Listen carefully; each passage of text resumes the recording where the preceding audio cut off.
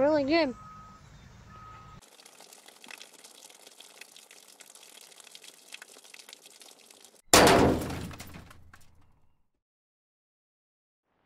What's up, guys?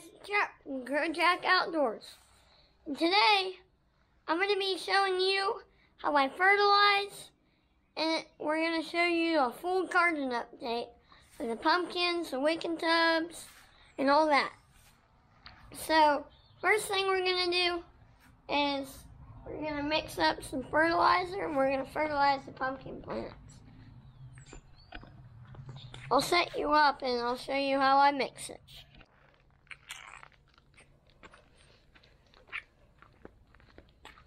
Okay, so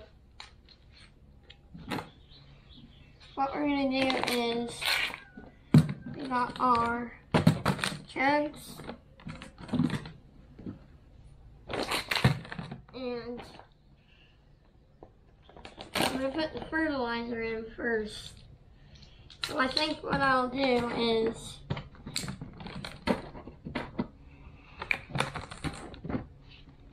this is soluble seaweed. Soluble seaweed. I think I'll fill these two up to 3 and this one up to 2. So it says 1 teaspoon per gallon.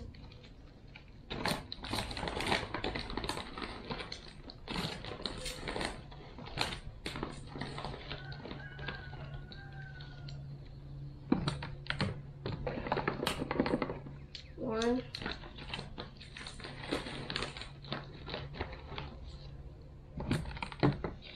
2.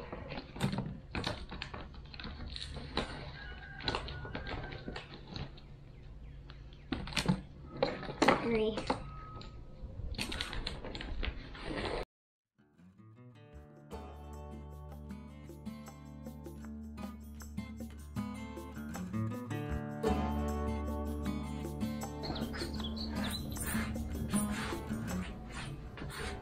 There we go.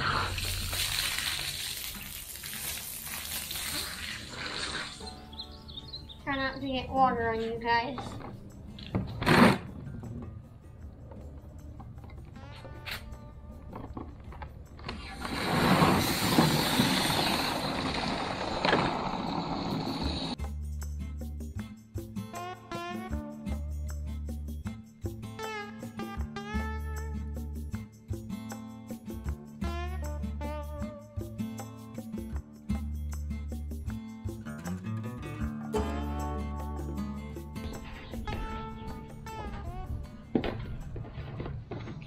That's how I mix my fertilizer every morning.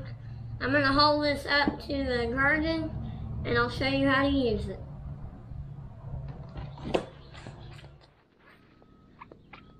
Okay, so I got my sprayer and last few days it's been clogging up, so I think we're going to try to fix that.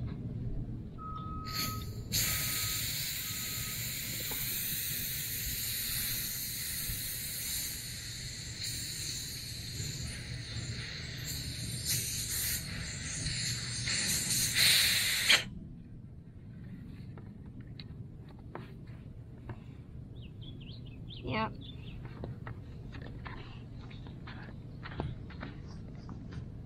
There's a lot of gunk and stuff in there. Oops, sorry.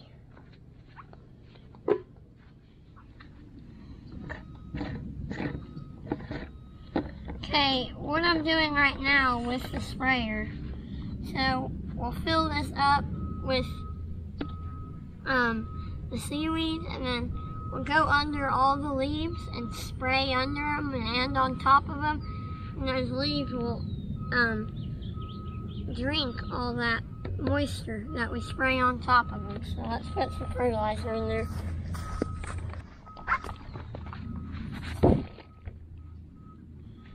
So what I'll do is it's at 3 gallons, so I'll just empty this out to where it's at 2 gallons.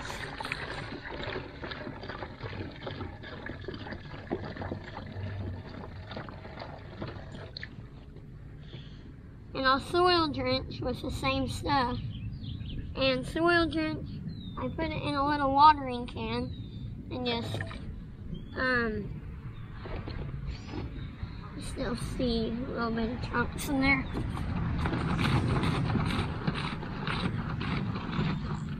That should be good.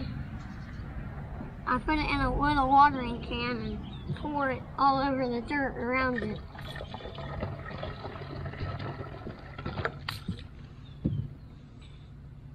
So I'll just empty this out to 2 gallons.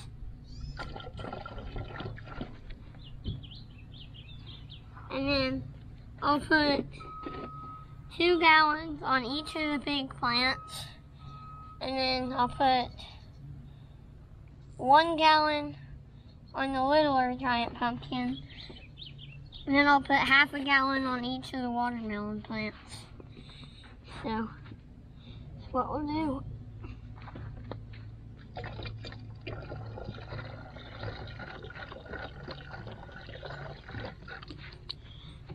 I don't know why this isn't mixing up very good. I shook them all up before I came to the shop. I guess they just need some more.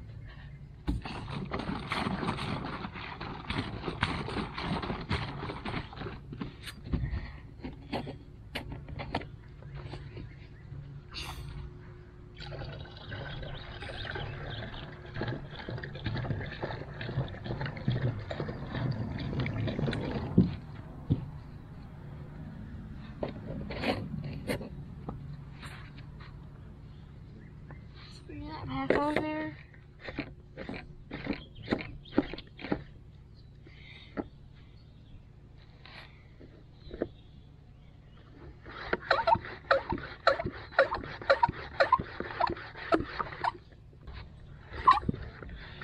You want to do this before it's 80 degrees out.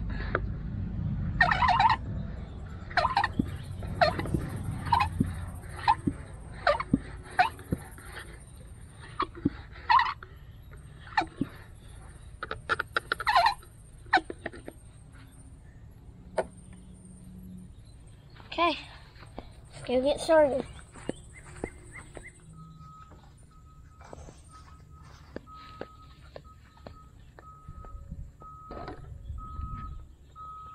I'm going to do this one first because it's a lot easier for you to see what I'm doing, because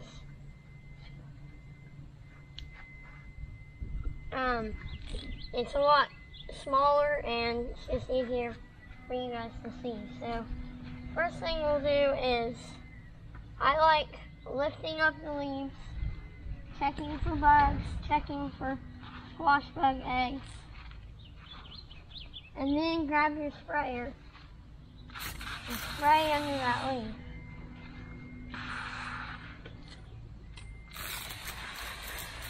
And spray the top. So check it.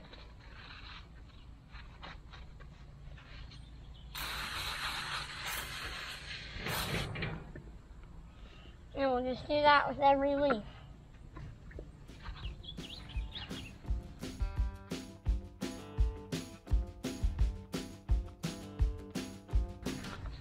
It's getting hot, so I'm trying to hurry.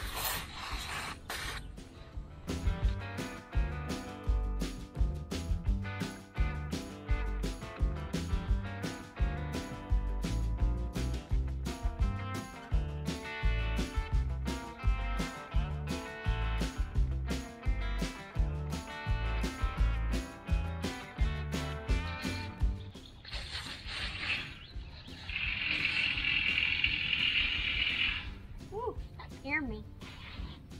We're working on a power line over there.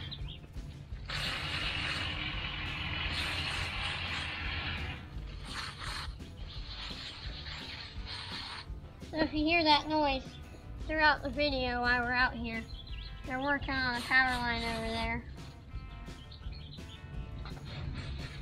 So you may hear some machinery.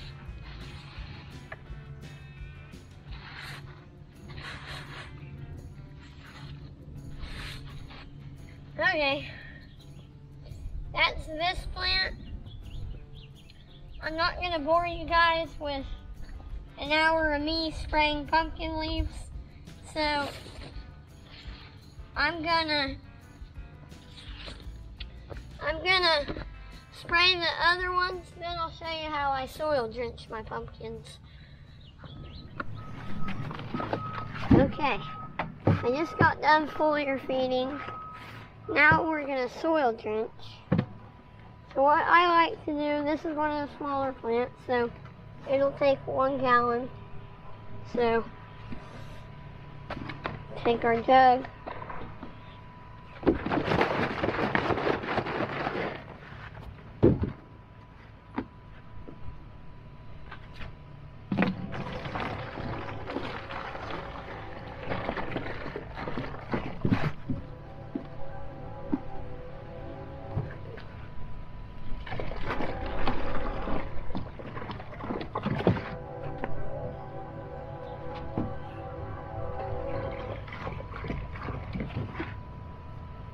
There we go.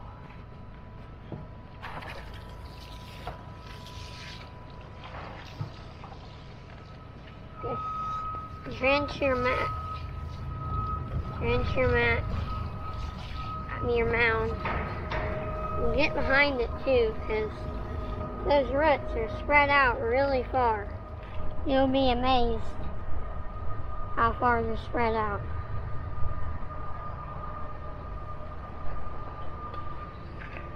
Okay.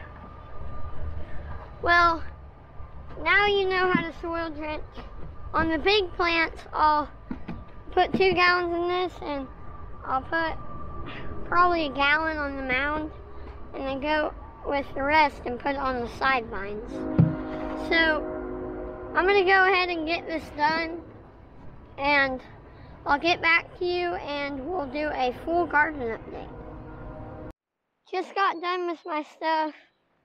Sorry for my hair. I've been working real hard and I'm really sweaty.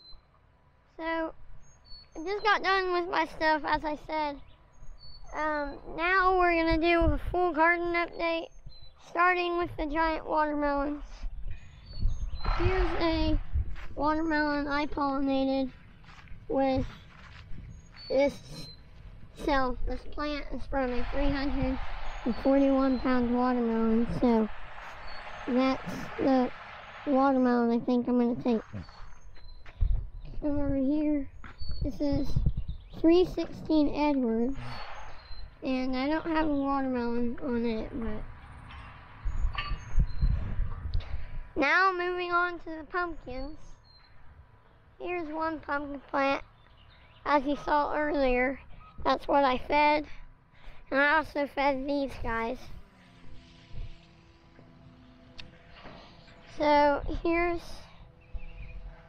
2035 haste.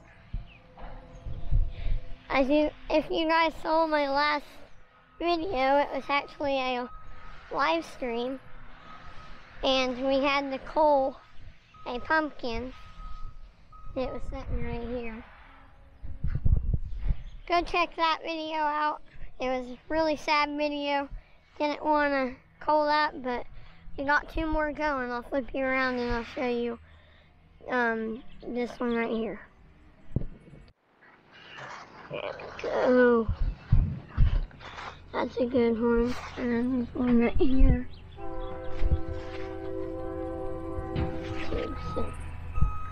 And then, I know you all guys have been waiting for it. 1, 2, 3! Isn't that amazing? Big mama. So I've been taping her every day to see how much she is, and 160 inches is when they're 100 pounds, and she's at 158 inches, so she's doing really good.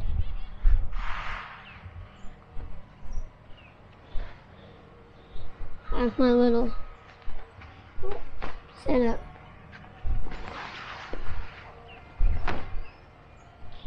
pull it down so she doesn't get any sun. Can't even see her.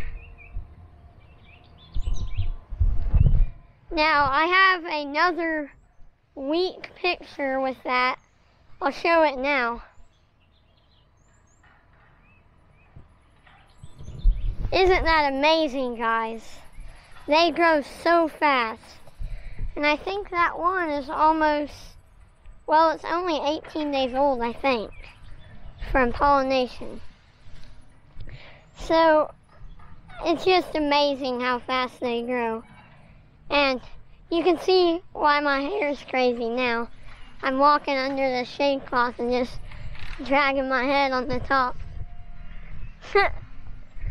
So, I'm gonna have crazy hair for a while. There we go, we're out. Now we're gonna look at the raised beds. They're doing pretty good. Here's the tomato one.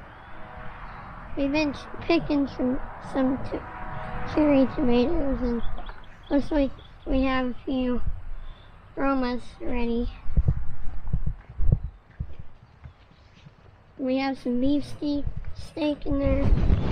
Don't know if you can see that. There's one over here that you can see way better. There we go, right there. I haven't checked for ripe cherries today, so maybe we have one to pick on camera. I do not see any. Hold on 1 second. I'm sure we can find one. It's just a jungle of cherry tomatoes. Yep. There's two ready to pick. Well, three, actually.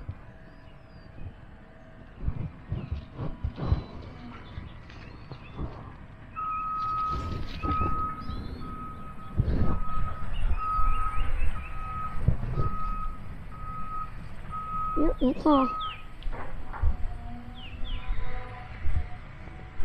I don't see any aromas ready to pick. Turn around, there's beans. And our corn is getting pretty big. It's getting some corn on it too. Right there. Not ready yet. For okra, we've been harvesting.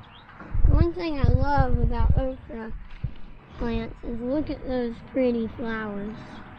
Aren't those pretty?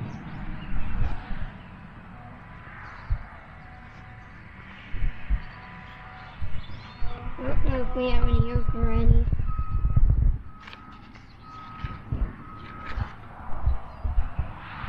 Here. Yep, there's one ready to pick. We'll come out here tonight and pick that, and we'll have some fried okra from all the rest. There's our jalapenos. I'm just starting to see our first jalapeno. Right there. Ooh, right there. Awesome. Doing good. Here's another look at the corn.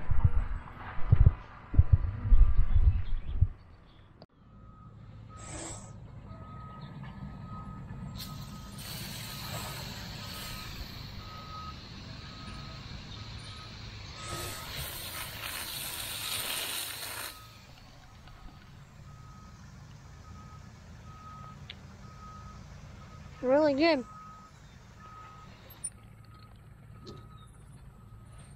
Now, we'll go down to the shop and do a hydroponic update and a wicking tub update. So I'll see you down there.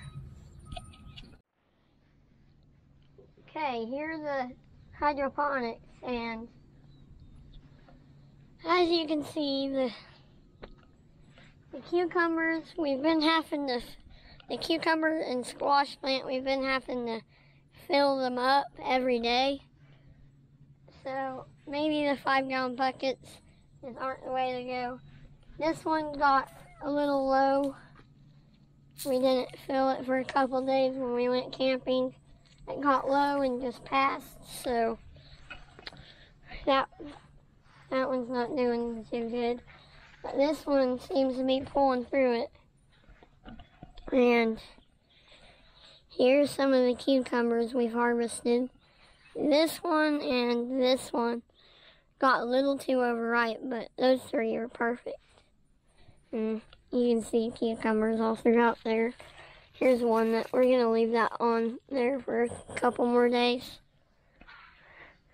And the squash, we haven't got any squash off of there.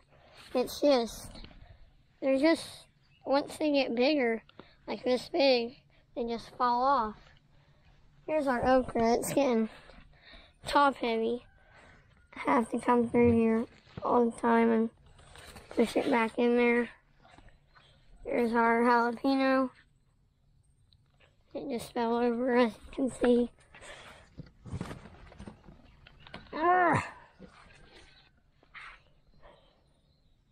There, it should stay right there. Cherry tomato. We've got a few tomatoes on there somewhere.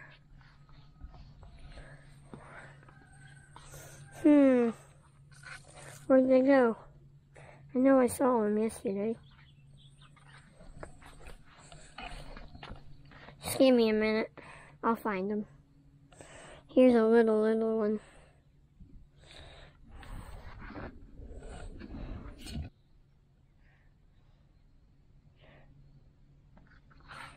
There's a couple. There's one. There's two. And then there's some more on there that are probably hiding. There's our cabbage. It's doing good. It's getting a little head. Our fig tree.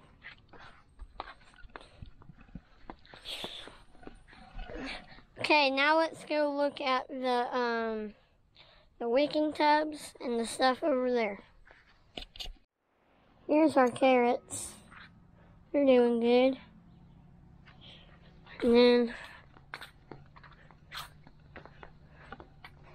our tomatoes. I don't know if there's a tomato on here yet, but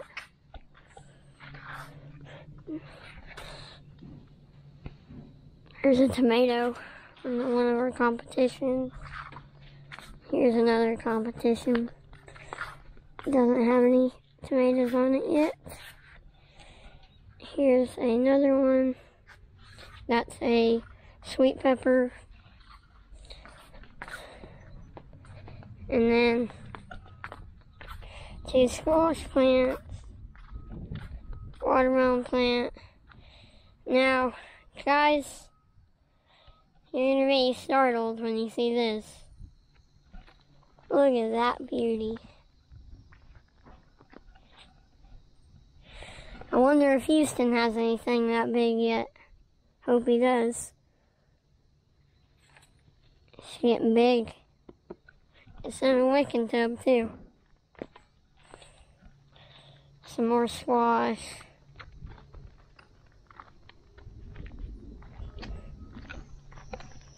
I've heard that squash flowers are good to eat. We may have to do a little taste test soon on the channel to see if fried squash flowers are good. So, that's all the wicking tubs, I think. Ow, I got stickers. Right in my heel.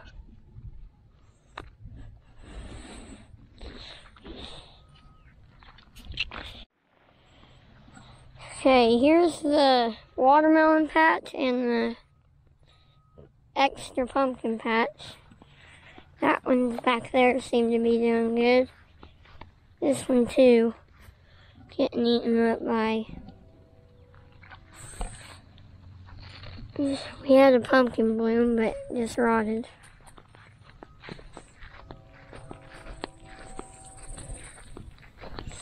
That one's doing good. And our watermelons just started to take off. And we have a watermelon on. A little sugar baby. Can you see it? It blends in there pretty good. It's right here. It's doing good.